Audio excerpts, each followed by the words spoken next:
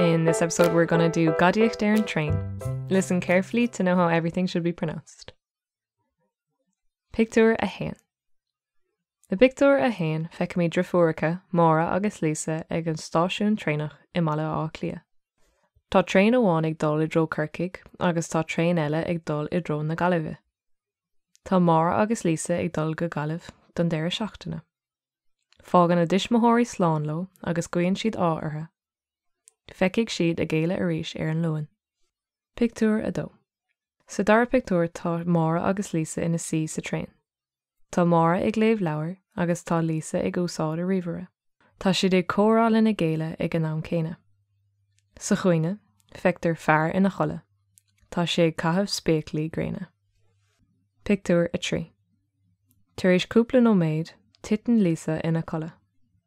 Mar sin, níl si ag fearra ar a spárán atá fágtha go neamhchúiseach ar an mórd. Go ciúin agus go disgréadach, gcuideann an fear leis na spéaclaí gréine an spárán in anis don na chalíní. Pictiúr cethair. Nuair rú sin na chalíní, tá an gadaí imethe. Feiceann siad go bhfuil an spárán ar stré. Tá úna agus agla ar lísa. Tá rudaí luachmhara aici istigh ann. Déanann móra iirecht tacht ar an spárán. Mollann siad a lísa féach an timpeall na traenach sa chás gur hit sé an áit éigean. Pictiúr chuig. Nuair is léir nach bhfuil an spárán in éon áit, ritheann na chalíní sús chuig an gigire chun tuairis go dhéanamh ar an robáil. Íar an cigire ar na chalíní chuir sios dhéanamh ar an bhfear a bhí ina hí in eiciló agus ar an spárán chuma. Cuireann an cigire gléach ar an gigire eile tá ag an stáisiún traenach in Alamh. Deir sé leis cinntiú go bhfuil gardaí ag fannacht ag an stáisiún nuair a thriseann an traein ann agus déanann sé chuir sios ar an nadaí ionas gur mbeidh siad an ann é a aithint. Pictiúr sé.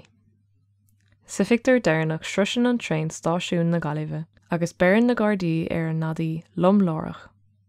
Fáinn siad an spárán ar aisúig agus tug an garda óháin de lísa é. Gabhann lísa 1000 buíochas leis an arda. Tá an tád dearg lé go raibh siad an ann é a hábháil. Gan dát beidh sí níos cuara mí an chéad uair eile.